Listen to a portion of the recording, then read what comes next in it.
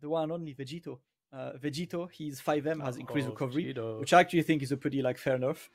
His H kicks have different scaling, but look at this. Yeah, look at the 5S buff that's faster. Gives you so many combos now.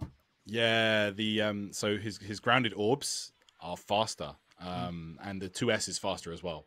So, I mean, if you think about it, if you weigh up the nerf to the kicks and the 5M, I think that it's just he's kind of the same, to be honest. Like you're still going to see him everywhere. I think effectively the only change in his game plan is that he cannot just press 5M 3 times in a row.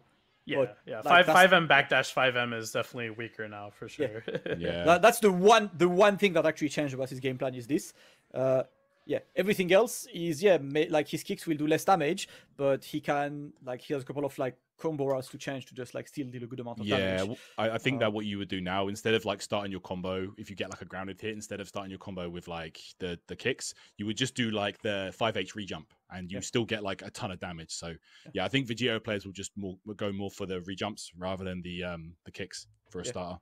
Yeah, I think it's just this. So yeah, still don't worry, like he's still out there.